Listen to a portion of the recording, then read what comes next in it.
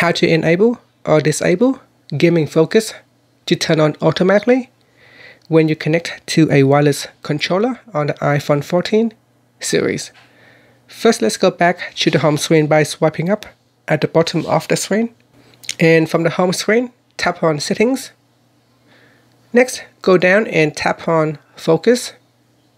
Then in here, tap on Gaming. Next, go down and tap on Wireless Controller. In here, tap on the turn on automatically toggle button to switch it off or leave it on. Now if you turn on, then when you are connecting to a wireless controller, then gaming focus will turn on automatically. And that's it. Finally, you can swipe up to go back to the home screen.